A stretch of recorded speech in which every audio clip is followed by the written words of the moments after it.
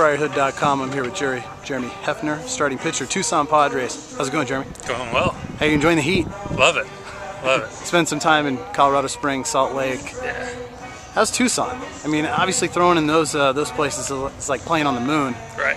Not that Tucson is so pitcher friendly, but right.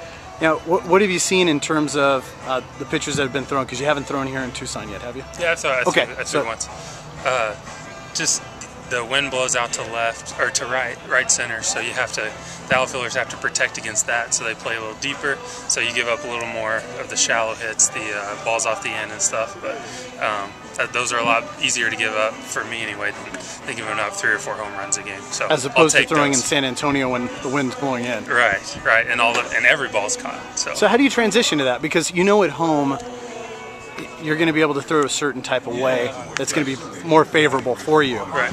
So in San Antonio, when the wind's blowing in, you have a lot of benefit there. Similar to the way you'll be able to deal with when you pitch at Petco. Right. But here, what type of adjustments do you make, or do you just try to throw the same game you always throw?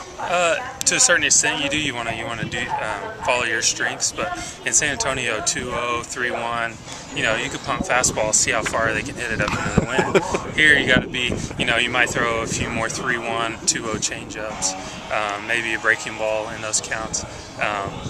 And you have to be a little more selective with going towards the third or the corner of the plate instead of working halves when the hitter has the advantage in the count.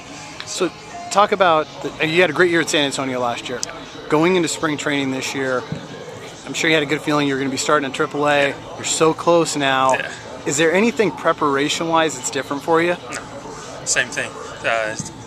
My pins are almost the same routine as I had last year, working on my curveball a little more with the feel, throwing backdoor to a lefty and throwing it away from a righty.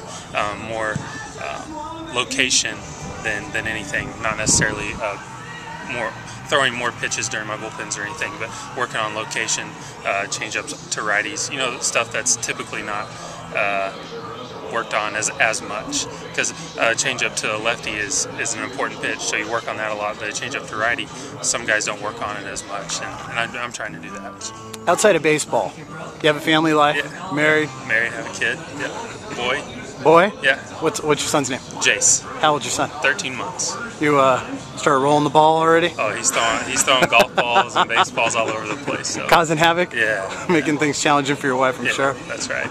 Well, what do you do when you're not playing baseball? I mean, obviously, if you can spend time with your family, you're doing that. But when you're on the road and whatnot, is there anything you listen to? Any movies you watch while you're on the road?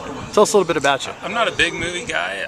I'll go. My wife loves movies, so I'll go with her. But as far as just going out and watching a movie or renting a movie on my own, I probably won't do that. But try to play golf and getting into crossword puzzles. They're kind of big in baseball. I didn't realize it until I get around some older guys, and they do that a lot. So it takes up a little time and keeps you sharp.